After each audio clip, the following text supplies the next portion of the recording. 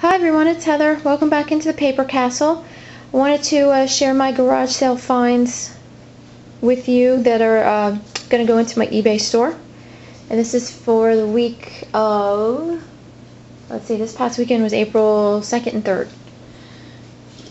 So, first I want to give you an update on a couple of things that I found last week that just sold yesterday.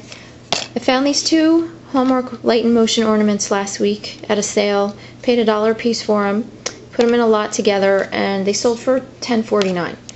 Not too bad, but you know, I was hoping for a little more. They're gonna go live in Canada. And then this great vintage fountain pen that I found is going to go live in Spain. And this sold for $42. I paid $3. So I was really happy about that. So I'll have to send those two things off today. And I just think it's fascinating. I mean, you guys might not think it's fascinating, but I think it's fascinating that I can go on like some back road somewhere in some person's yard and find some random item, and then it comes to live with me for a little while, and then, you know, I ship them all over the world. I just think that's really cool. Alright, I'll show you the things that I bought this past weekend. Went to a estate sale on Friday, and it was probably picked over by the time I got there. I mean, it had gone on for a couple hours Thursday, and I didn't get there till after noon on Friday. So this is the few things I found there. Found this Osmoroid pen. This is another fountain pen. Not a great name. As I found out, I didn't know anything about them.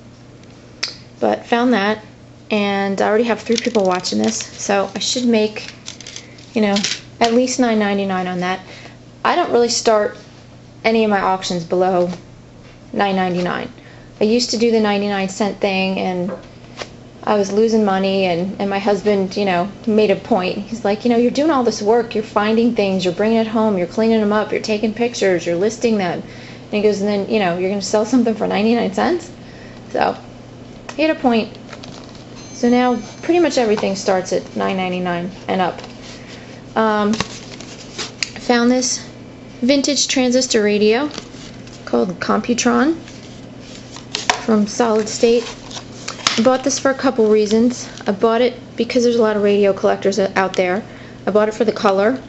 And it looked like like it came from like the 1970s. It works, and of course it came with the original box.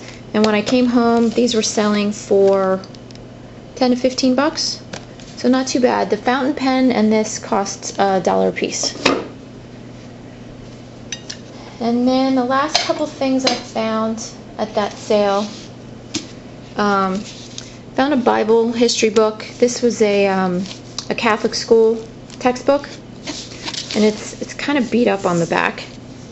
So I'm hoping to get, you know, $9.99 for it. I saw one that was nicer than this, sold for $30, so hopefully that'll sell. And then I found this big, huge Bible, very big.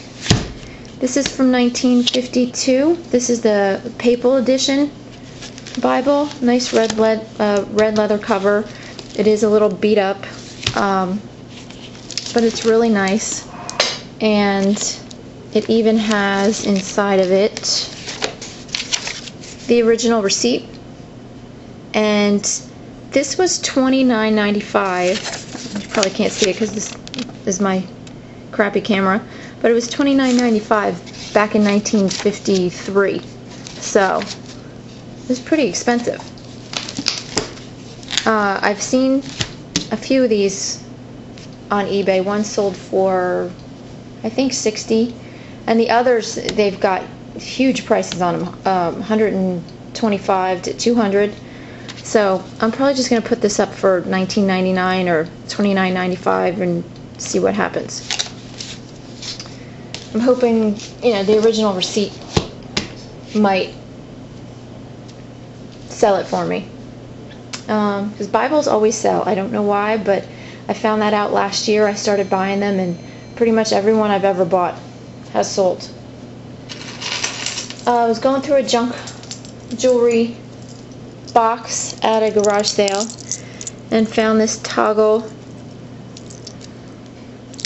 charm necklace. I know you can't see that, but it says Juicy. It opens up, it has a magnetic closure. Has a little heart here, a little corset, little bikini bottoms, little pearl, a flip-flop, and that's just like a little shield. So found that. That was actually free. And went to a rummage sale on Saturday. That was a little crazy. But did find a few things. Found this plate. And the reason that I bought it was because on the back, I know you can't see it, but it says Royal Worcester on the back. And it's a very good name, sells very well. And, you know, if anyone has this pattern, then, and, you know, needs a replacement piece, then here it is. So, that was $1. Oh, the books, by the way, they were $2 a piece. Found this plate. This is a Wilton Armitage piece. These always sell pretty well for me. This has a paisley pattern on it. It has kind of a green patina painted in here. And I can't find the name of this pattern. I've been searching and searching, but I can't find it. But I already have somebody watching it, so hopefully that will sell. Found this pretty bowl. This is from Toyo, Japan. It looks like it's cloisonne. It's actually faux cloisonne. They didn't use wire. They used raised gold enamel to look like wire.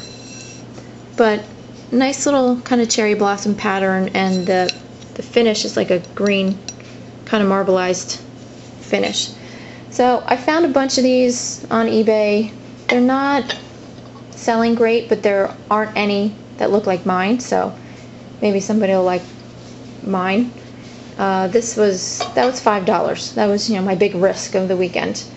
And found some of my staples, my staple items, my coffee mugs. I buy a ton of coffee mugs. I can usually find them for 10 to 25 cents, and I've never sold one for under $9.99. And they sell. Sometimes I buy some that I think no one will ever buy this, and they do. And I spend $9.99 plus shipping. So, hooray! So I got this Minnie Mouse one. You know, it's a fairly large size one. No stains, no crazing in the bottom, which is something that I look for. I guess it was designed by Jerry Lee. So this is a nice new piece. It was 25 cents. And I do, when I do take pictures of these, I take pictures of the front and the back if there's a different design. I take pictures of the bottom, and I always take a picture of the inside.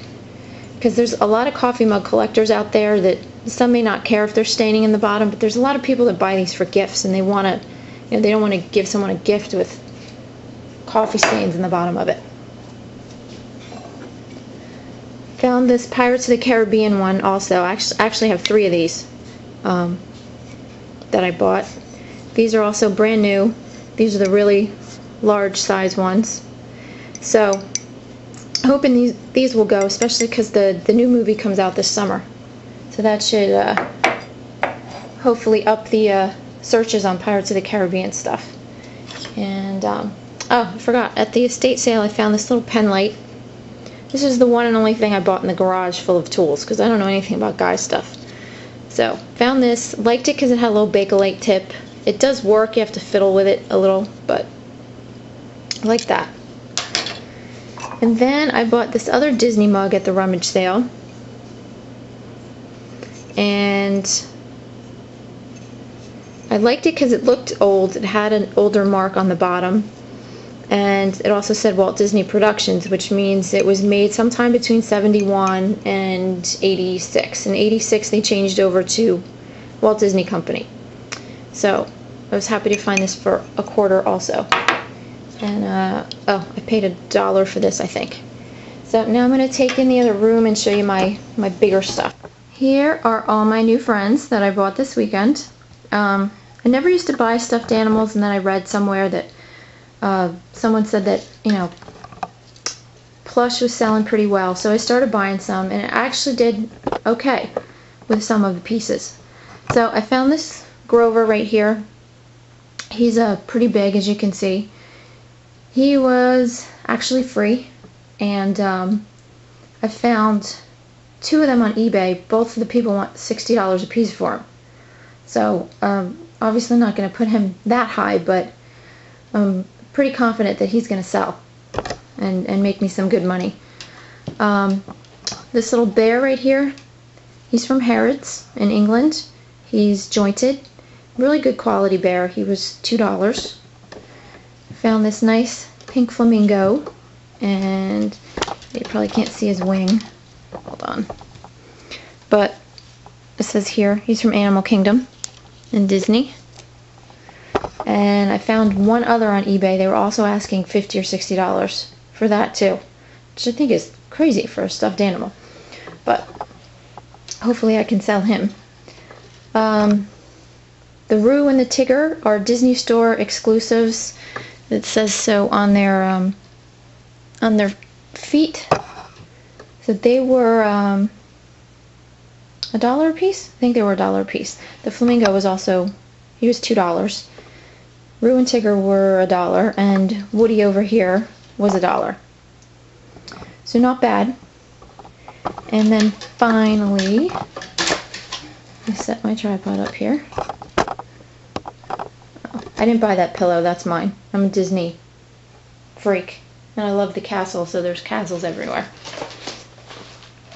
I bought this knife set because a lot of times, you know, kitchen knives sell very well.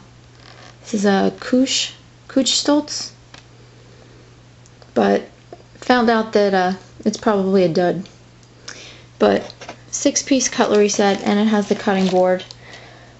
So may not sell that, but I can always keep it for, you know, when my son gets his own place and you know, needs to set up his kitchen, so it won't go to waste. Then I found this print. This is on canvas. This was given out in 2007 for the Disney Vacation Club. I really like that. And it has the certificate of authenticity. And if I can't sell it, I know someone that I can give this to who will love it. So that was $5. And then my last find of the weekend, and I was pretty happy about this. This cost me like $3. This was at a garage sale, a charity garage sale.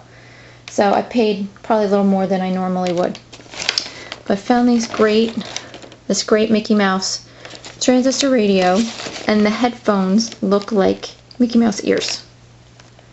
And it's in the original box.